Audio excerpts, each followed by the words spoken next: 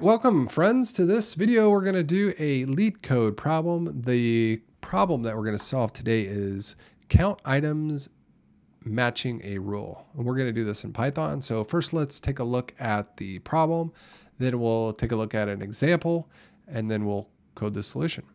All right, so if you're given array items where each item at position I has a type, color, and a name, describes the type, color, name of the I item. You're given a rule represented by two strings, the rule key and the rule value. So the I item said to match a rule if one of the following is true. So the rule key could type and rule value could equal type. The rule key color and rule value could be color, and rule key name and rule value name. All right, so what does this mean? All right, so let's take a look at the example. This is pretty easy to understand once you go through the example. So what we have here is items, and we have phone, blue, and pixel. Really what that means is type, color, and name. In the next list, we have computer, silver, and Lenovo, and phone, gold, and iPhone. So essentially that's our input items. And then what they give us is rule key, color is, and the value is silver. So we basically want to look at the color, which is the second item, and find out if it has the value of silver. So if we look at this one, no, yes, this one does, this one no. So basically what our output should be is we have one item that matches the criteria.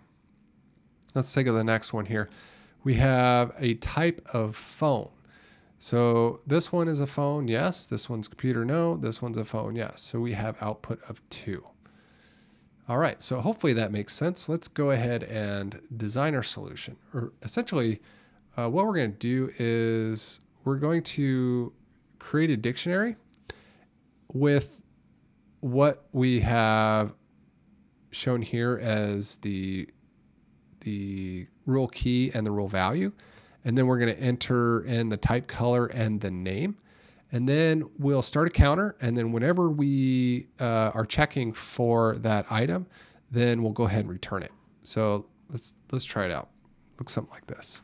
So our dictionary is going to look something like, let's say type,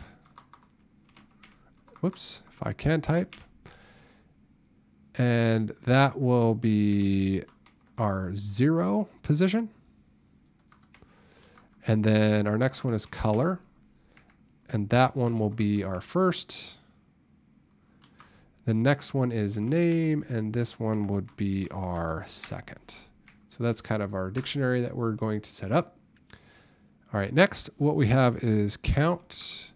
We're going to start a counter at 0.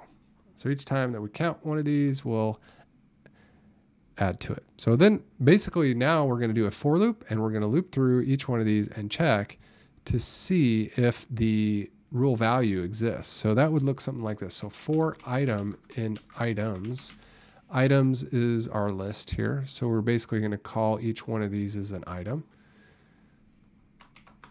And we're going to say if the item in our dictionary, and we're going to look for the rule key, and we're going to check to see if the rule value equals the rule key.